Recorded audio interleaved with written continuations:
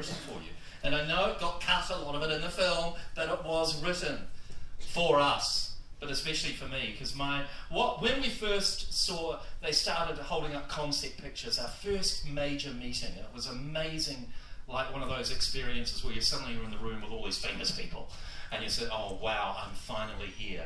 And so we were all in a room together meeting, and they were holding up concept art of all our characters.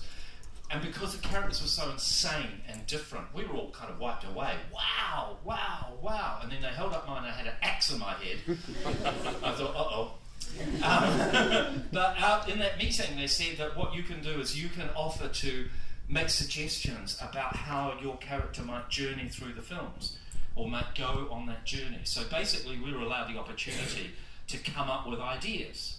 And so out of that, over the next couple of weeks, came the ideas that my character, because he had a brain injury, that it was like a foreign language syndrome. And when he got his brain injury, he could only speak Dwarvish, the ancient language. And the first line I have, which is Tayara Mai Mag Ut Karima, is actually ancient Kuzdal. Nobody knows, even the dwarves don't know what that means, except for Gandalf. He is the only one that can speak it.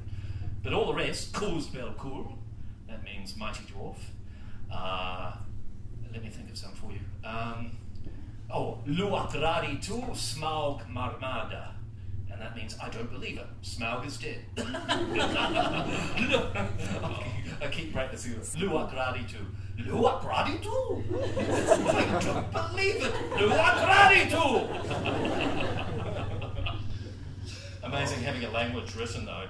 The funny thing is, of course, it's a made-up language, and yet they still have a dialogue editor there, absolute perfecting you in saying the language. So if you have a line in that language, you'll have the dialogue people coming in saying, no, sorry, you don't actually say it like that. You say, you say, cool, you've got to get the caused, bell, cool. And you feel like saying, hold on, it's a made-up language. Nobody knows. You could be saying, you could be speaking in Welsh. And nobody would know. But no, they're absolute perfectionists about the language. It's amazing. I've just got a vision now of some irate dwarf watching at home, just furious because you pronounced something wrong. We've got time for maybe just a couple more questions. Lady right at the back there, yeah.